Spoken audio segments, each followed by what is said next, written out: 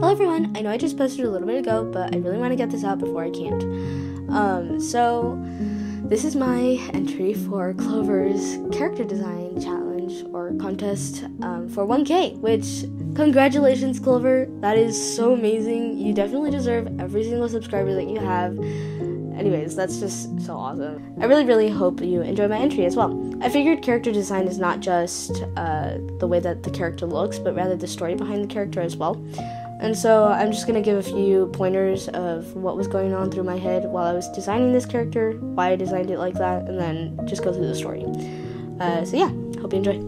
When I first saw the mood board, I was pretty happy because it was cottagecore, and cottagecore is like right up my alley, so that was great. Usually when I do mood boards, I tend to not just look at like how it feels or, you know, like the colors and whatnot, but I try to look at like the items inside of the mood board and apply them to my character. And I think I kind of got it here. I was pretty happy with what I had. I saw that those books in a basket, so I definitely took those. But then I also saw like the little rain boots, and I thought those were absolutely amazing. So I tried to incorporate the color change inside of the dragon. Anyways, but aside from that, I definitely looked towards like the very warm colors. It kind of inspired hope, so I definitely wanted something that would allow me to have a lot of color in it. So I figured Silkwing, you know, I guess Silkwing or Rainwing would have worked, but I really liked the idea of that soft-natured, like, butterfly, moth sort of thing, especially with, like, gardens and stuff like that. That, and then also, again, gardens, so Leafwing. So yes, Leyland is a Leafwing Silkwing hybrid, but she is a second-generation hybrid, and I will get to that later in the story.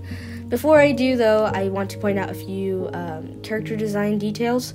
If you look at her overall design, she has a lot of colors that kind of clash with each other, but at the same time kind of flow, but like her skin is just very busy. She has splotches, she has scales sticking out, she has like pinks and greens and then purplish gray colors, and then her like hands are bluish, but then she has gold accents, and then she has like these dark brownish colors.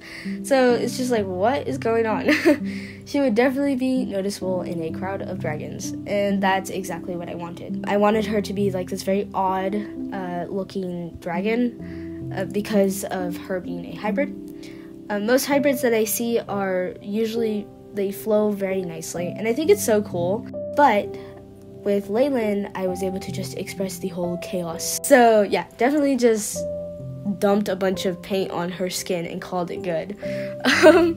But I had a lot of fun. The whole busyness of the character is definitely something that I was going for. That, and then I tried to calm it down with like the simplicity of the tail and the simplicity of the wings. There's not too much going on. I originally wanted to do splotches there, but that was just going to be way too much.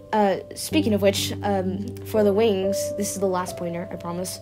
The wings, I purposely made them smaller than the dragon would need because I did not want her to be a flyer. I wanted her to be a glider because of the environment that she's in. She lives in a very dense foresty jungle area, and so I wanted her to just kind of glide from treetop to treetop. Her wings are not very meant for, you know, long distance or even short distance flights. They would definitely not hold out, but she can glide. Now, for the story bit, Leyland's overall story is coping with loss. Leyland was born to a hybrid and a purebred, which nominates her a second-generation hybrid. And Leyland was supposed to look like a Leafwing and not resemble a lot of Silkwing. And Leyland was supposed to not endure the hardships that her mother had. And yet, when Leyland was born, all of that hope had gone down the drain. Her mother had initially been very discouraged, but she knew that Leyland would still be her flower of hope. So as Leyland grew, she became just that. When her family had endured hard times, or there was maybe a struggle inside of her family, she would always focus on the good things that they had. And even when things seemed like there was nothing good at all, She would always come up to her mom or her dad and just say a simple, "I love you." And it would put a smile on their faces. And she definitely became that little flower of hope for her family. But one day that all changed. Laylan ended up losing her father after certain events that had occurred.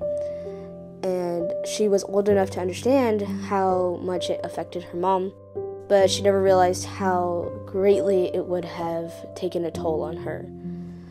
The next year, she ends up losing her mother to grief. Now, Laylan was feeling very lost and alone, and so she turned to her adopted aunt for comfort and for help. And her aunt both went through the grief together and were able to cope with that. However, Laylan was done being overcome by grief, and she understood that no matter how much she tried, the pain would not go away. But she understood that she had a choice, and that choice was to either let the grief completely take control of her life and weigh her down, or she could use this situation as a way to help others. But she still did want to continue her family's legacy and keep those memories alive of her parents. And so Laylan took the woven basket of her mother and took her father's journal, and every day, without fail, she would always be early morning in the woods, finding a new flower to document and looking for beautiful flowers for her mother's floral shop. When she would come back home, she would document the flowers and run experiments on what the flowers can be used for medicinally and even in just everyday recipes, just like her father would. And she would also run the floral shop. But not only this, but her mother had always loved when Laylan would embroider her mother's favorite flowers. And so Laylan, on top of documenting and running a business, would also embroider flowers that her mother loved and would gift them to others who were hurting and always give them that little piece of hope. So this is Laylan's story. I'm really happy with how it turned out, and I hope you enjoyed it as well. Again, congratulations, Clover, for 1K. That is just so cool. And yeah, hope you enjoyed my entry. And I will see you guys all in the next one. Bye.